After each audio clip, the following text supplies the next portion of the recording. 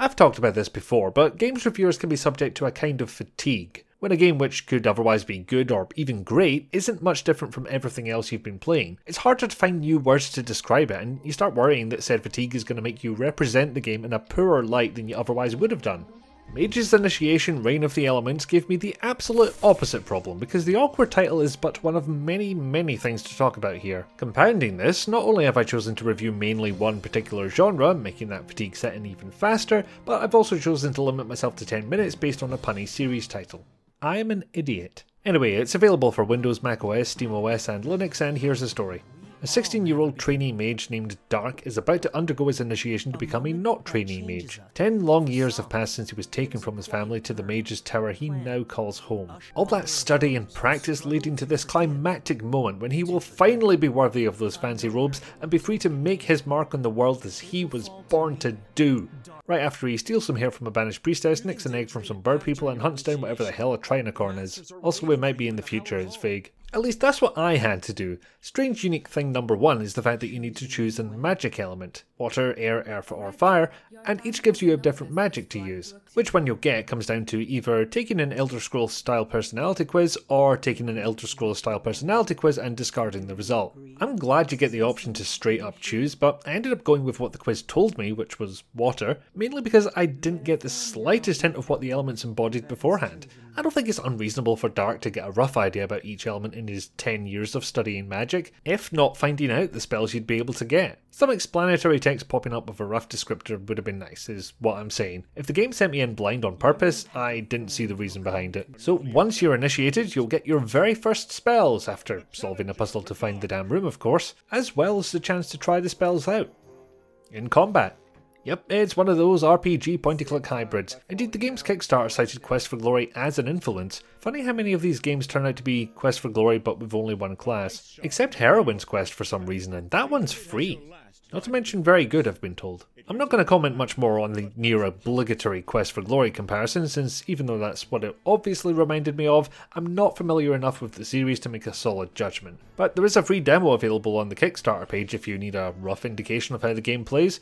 Bear in mind it's in a rougher state than the final game. Anyway, if nothing else, the combat differentiates itself from its influence by allowing you to move around the screen. Usually for keeping out of enemies' range, not so useful when they've stun locked you, but that's what defensive spells are for. You can do everything with the mouse, moving, casting, drinking potions, the lot. But there's another control method available.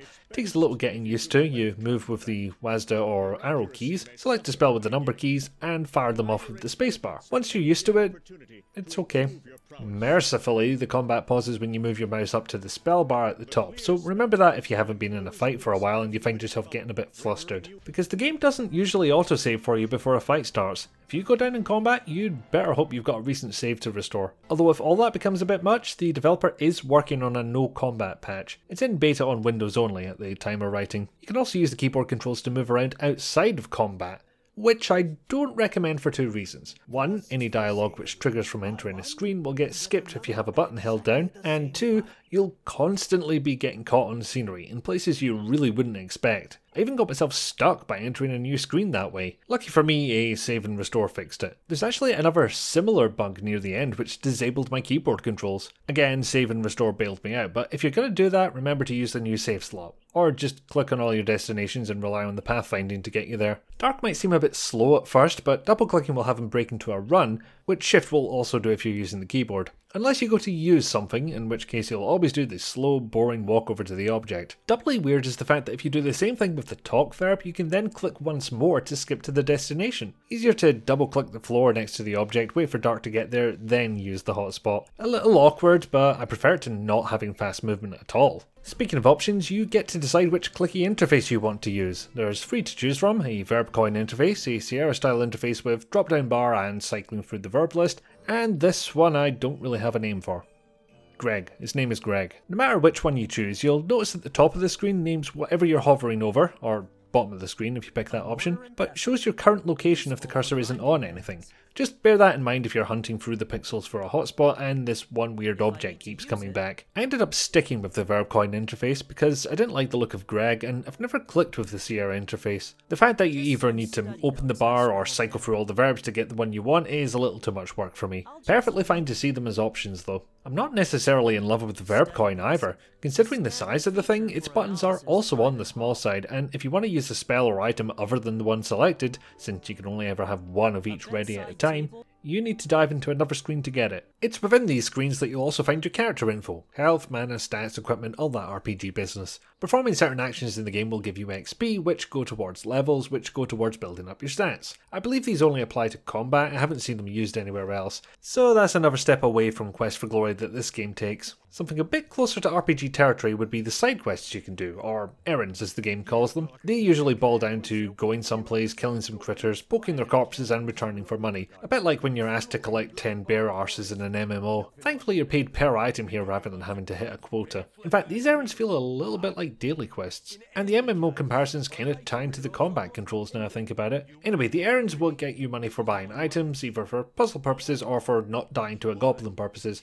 And if you're heading into these areas anyway, it gives you a little something back for the effort. If that's not to your fancy, there's always a gambling minigame for those who want less effort and more risk. Point is, there's always a way to make money, you won't get stuck. The main quest and the puzzles therein, on the other hand, are much closer to traditional adventure game territory with the odd boss battle or a bit of back and forth thrown in. Certain situations might compel you to return to the Mage's Tower and read up on a situation, for example. Others might require you to use magic, with the particular spells and situations varying based on your chosen flavour of magic. New spells are given out after completing one of your tasks, so barring a major screw up in the dev process, you'll not be without the tools you need. Before we jump away from the RPG talk, you also get to make some key plot decisions, more so than your favourite colour of robes. Whilst these do have some impact in the game, the dev already has some sequels planned and your decisions will apparently affect those games if you import your save file. We might be talking about deciding another character's fate, might be as simple as keeping a promise. I like this. Following the script to find out what happens is fine, it's worked for many years,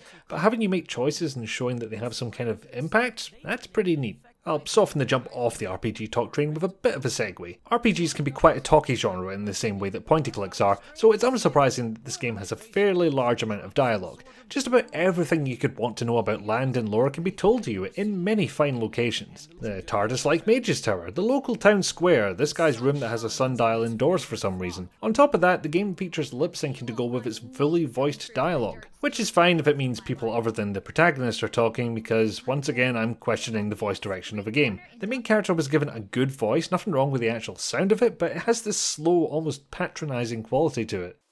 A well-worn play rope hangs from the upper branch of the tree. As if I'm listening to a nursery school teacher's or reading a particularly sarcastic explain it like I'm 5 post. And if there's one character you don't want to have bad voice direction, it's the one you spend the whole game with. The rest of the cast are something of a mixed bag, but they don't ever go below average, I think. In any case, it might not even annoy you as much as it did me, and I certainly didn't find it to be a deal breaker myself. Because after 9 or so hours, I've realised this game has a lot to offer. A lengthy title, but one with substance behind it. There's a strong set of trials to go through and a big pile of world building if you want it. The only criticisms I have are that it's a little more linear than I'd expect a Quest for Glory inspired title to be. That and the protagonist's voice direction. It's locked tight. I can't open it. If any of that is your bag, and bearing in mind it runs on all the platforms that Steam supports, then £12 doesn't sound like a bad price to me, were it not for those glitches I mentioned. Now, I got past them with a save and restore, but I can't guarantee that'll work for you or presume that you'll have the patience to persevere. We're still talking about potentially game-breaking bugs here. The dev is still patching the game though, there's a chance this will all get ironed out. So if Mage's Initiation does pique your interest, you've got 2 choices. Buy the game, save constantly and hope, or keep an eye on the update news. Here's hoping those promised patches do the trick, because whilst I think the game is worth getting, I really wish I could recommend it without those caveats. Hello, thanks for watching to the end. If you're so inclined to leave a comment, a like, a dislike, whatever you fancy, please do. Or if you really like what I'm doing here, I do have a Patreon if you want to contribute money, links in the description. Thanks again and cheerio.